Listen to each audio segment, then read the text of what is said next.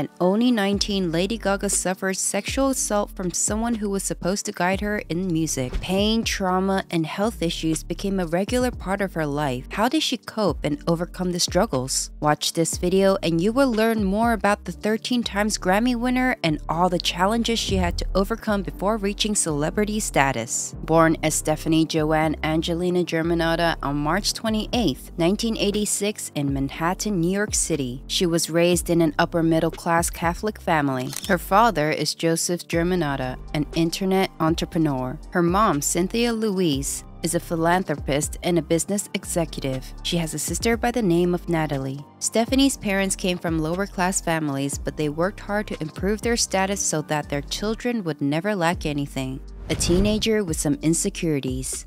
The fact that the media and society have always put a lot of pressure on women to conform to conventional beauty standards did not go unnoticed by 15-year-old Gaga. Many models, actors, and celebrities have thin bodies, flawless skin, and hair, especially many years ago. This is what was typically considered beautiful, and fortunately, it is finally changing. Weight gain is slowly but surely normalized nowadays, but not long ago, women were publicly shamed and ridiculed if they suddenly gained weight. In 2012, Lady Gaga was the talk of the media with her constant shifts in her weight. She decided to open up about her struggle with her body image. She revealed that she has had eating disorders since she was 15 years old. She felt she had to be skinny in high school to be a promising ballerina. She would therefore force herself to throw up after eating, which resulted in her developing problems with food. In 2013, Gaga launched a campaign called Body Revolution. The purpose of the campaign was to encourage people to accept their bodies. The campaign successfully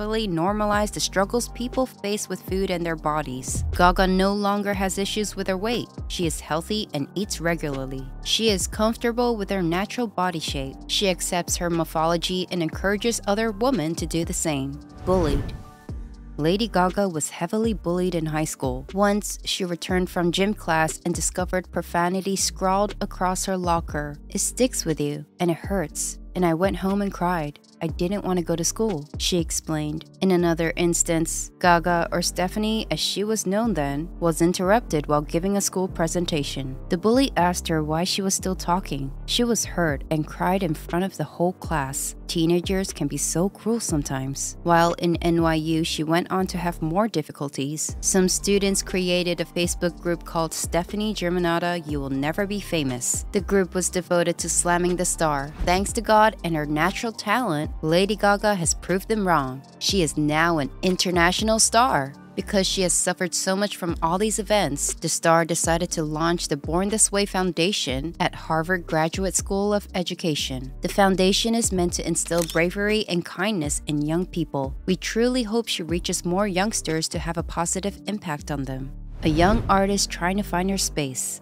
At the age of 4, Gaga could play the piano. This was after her mother insisted that she becomes a cultured young woman. She took piano lessons and practiced as a kid. The studies also taught her to create music by ear, which she preferred over reading sheet music. Parents encouraged her to pursue music and enrolled her in creative arts camp. During her teenage years, Gaga would perform at open mic nights. She played the lead role of Adelaide in a play Guys and Dolls at Regis High School. For 10 years, Lady Gaga studied method acting at Lee Strasberg Theatre and Film Institute. She unsuccessfully auditioned for New York shows. However, she appeared in a small role as a high school student in a 2001 episode of The Sopranos titled The Telltale Musadel. Music is the thing that comes easiest to Gaga. In 2003, at 17, Gaga gained early admission to Collaborative Arts Project 21, a New York University Tisch School of the Arts Music School. She studied music there and improved her songwriting skills by writing essays on art, social issues, and politics. She wrote a thesis on pop artists Spencer Tunick and Damien Hirst. She withdrew from school in 2005 during the second semester of her second year to focus on her music career.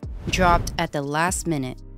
Gaga recorded 2 songs with hip-hop artist Mellow Mel for an audiobook accompanying Cricket Casey's children's novel The Portal in the Park in 2005. She also formed a band called the SG Band with some friends at NYU, and they played gigs around New York. In 2006, a talent scout named Wendy Starlin recommended her to music producer Rob Versari. The producer collaborated with Gaga. He helped her to develop her songs and compose new material. Pisari and Gaga started dating in May 2006. He claimed to have been the first person to call her Lady Gaga, derived from Queen's song Radio Gaga. Their relationship lasted until January 2007. Pisari and Gaga established a company known as Team Lovechild LLC to promote her career. They recorded and produced electropop tracks, sending them to music industry executives. One of the executives, Joshua Sarubin, the head of artists and repertoire at Def Jam Recordings, responded positively. After the approval from Sarubin's boss Antonio L.A. Reid, Gaga was signed to Def Jam in September 2006. Unfortunately, Gaga was dropped from the label 3 months after she was signed. She then began performing at neo-burlesque shows, which according to her represented freedom. She met performance artist Lady Starlight, who helped mold her onstage persona.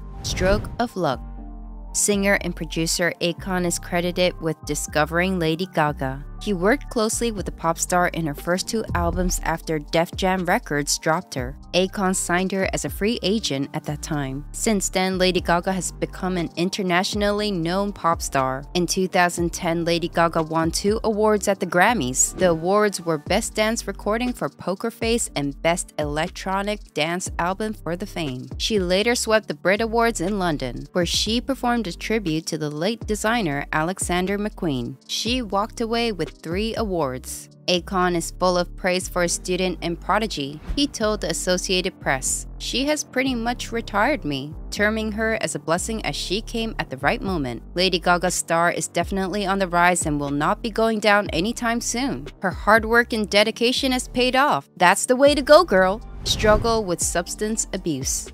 In an interview in 2011 with Howard Stern on Billboard, Lady Gaga admitted to having used narcotics to cope with difficult times. "We can't blame her. This lady has undergone natural calamities from which she may want to hide, but substance abuse is not the solution. The substances made her feel like she had a friend. However, she regretted using it. She was once addicted to marijuana and used it as a form of self-medication to cope with pain, anxiety, and depression. Gaga has now stopped using any of these substances. The only struggle she is facing today is drinking. Her hit song Rain on Me refers to her failed attempts at sobriety and is a metaphor for heavy drinking. We hope she will overcome this too." Mental well-being. Being a pop star has not saved the young woman from undergoing low times, which were depressing to the extent of contemplating taking her own life. In one of the most emotional interviews with CBS Sunday Morning, Gaga detailed the mental health struggles that led to her hating her onstage persona. She said, "My biggest enemy is Lady Gaga. That is what I thought." She lamented she couldn't do everyday things like Stephanie, as her stage name Lady Gaga would always get the attention. Gaga reached a point where she gave up on herself. She hated being famous, being a star, and felt exhausted and used up. At times, she would self-harm. She could not understand why she should live to be there for her family. "Why should I stick around?" she would question. It was triggering to be swarmed by fans while in public for the singer. She would get panic attacks if she was out grocery shopping and notice someone getting closer to her and taking photos. It all began after she suffered a sexual assault early in her career. This made her think that people take her as an object, not a person. In 2014, Gaga shocked the world when she revealed that a record producer on The Howard Stern show sexually assaulted her. She kept quiet for 7 years as she blamed herself for it. Not only was she assaulted repeatedly, but she was also held captive at 19 and left pregnant. No woman should have to undergo all this trauma and painful experience. All of this inspired her song Till It Happens to You. Gaga has been open about her mental health struggles all along. She previously said that she focused on her music rather than dealing with the emotional and physical trauma she suffered. Fortunately, her team of doctors has taught her how to manage her mental health. Difficult challenges.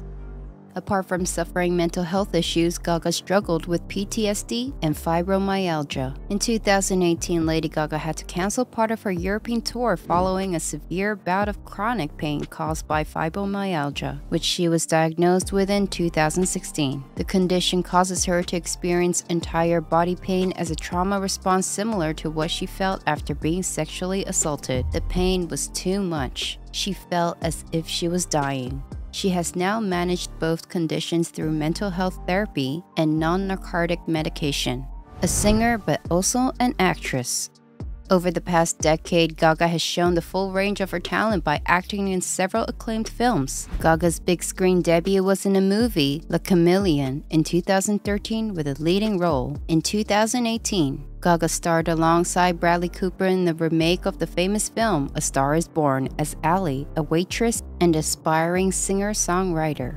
She was nominated for the Best Actress in a Leading Role at the 2019 Academy Awards. In 2021, Gaga starred as Patrizia Reggiani, who was married to Maurizio Gucci, grandson of the designer clothing company's founder, Guccio Gucci. The film was known as House of Gucci. She will also be in the upcoming film, Joker, Folie deux, a sequel to the 2019 film Joker starring Joaquin Phoenix, and we can't wait to see that one. Although Lady Gaga's life has been filled with dark phases, this has not stopped her from going after her dreams. She has not given up but has worked hard and risen to the top. She has become the best she can be and still going higher. The sky is not the limit for the star. We wish her all the best. She deserves all the happiness and peace that the world has to offer. If you enjoyed this video, hit the like button, comment, and subscribe.